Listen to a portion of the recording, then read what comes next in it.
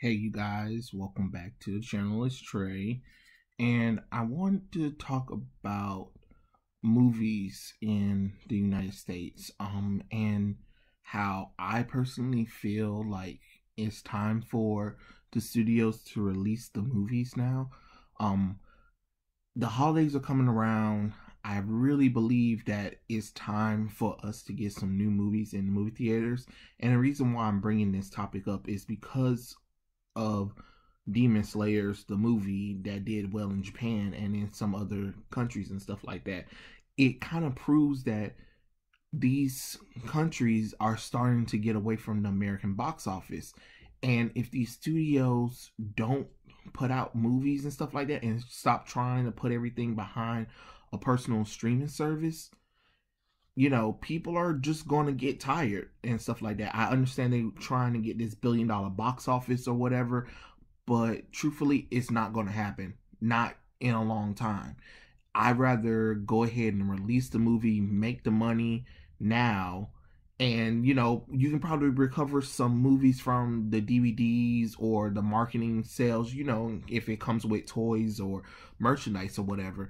But to keep sitting on it to hopefully it'll get better in 2021. But think about it, you guys are all pushing movies to 2021, and what if people can't watch all those movies? Again, movie theaters aren't cheap to go to at the time neither. So it's kind of funny to have a thing where all of these movies that were supposed to come out in 2020 are now trying to go to 2021. So what, we're gonna have blockbuster movies back to back to back to back to back competing against each other, where you'll still lose more money than you would if you release them now. Because I don't think it's that bad at the movie theaters right now, and you might as well go ahead and release the movies. Like, I was waiting for Black Widow and Wonder Woman.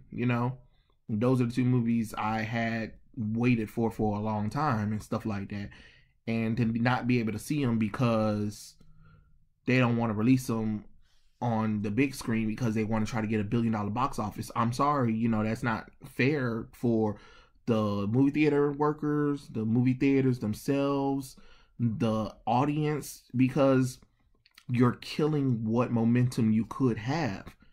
I say take what you can get and release the movies and stuff like that, because you got Demon Slayers showing you guys how it's done, and yet the American movie box office want to come up with lame excuses because they want to try to get this $1 billion thing, or they want to try to push this thing out to try to get as much money as they possibly can, and it just doesn't work like that.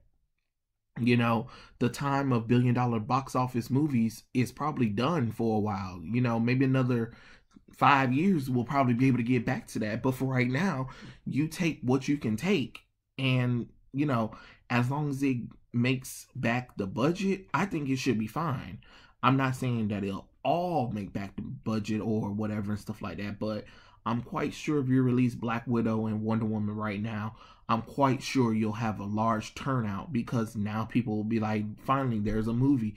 You got movies that are doing drive-ins, you got places renting out the movie theaters and stuff like that, so you can get people in there and get some money into it. But to try to wait until 2021 or 2022 or try to put it on a streaming service, who is that helping? You're killing what, excitement people have, because after a while, when it comes out on streaming service, people are going to be like, oh, okay, cool, that's great. It might do well, it might not. It depends. But why do all that? Because you don't want to do a middleman, but then the American studios want us to, the taxpayers, to help them with the movie theater buyout, when they have money to help these movie theaters, when they have movies to give the movie studios. The only people that aren't getting it is New York and California, but everybody else, their movie theaters are open and doing fine.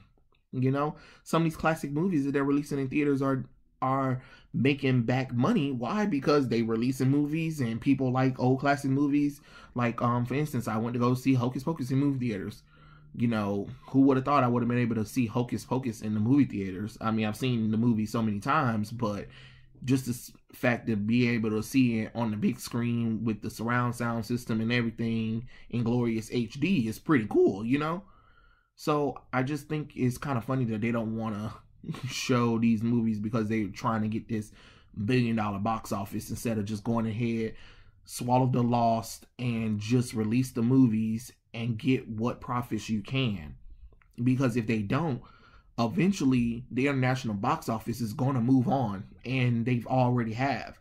So I rather go ahead and release some movies now than to never release them or whatever and stuff like that, because they're always worried about the whole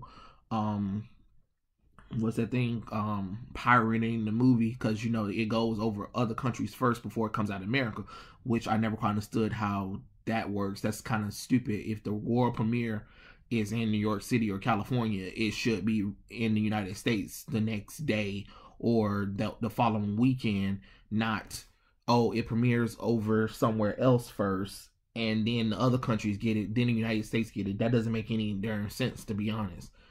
You should have just released the movie all at once, to be honest, globally, instead of opening it up for other countries first, then the United States. That's kind of defeats the purpose of making the movie in America in the first place. But yeah, that was my thought. You know, tell me what you guys think. Do you feel like the movie theaters should demand the studios to put the movies in there? Would you be willing to go to the movie theaters to see new movies now? Or do you think it'll be better off waiting until 2021 or 2022 to see where everything goes? But yeah, that's my video. Like, subscribe, follow, comment, all that good stuff, and I'll catch you guys later. Peace out.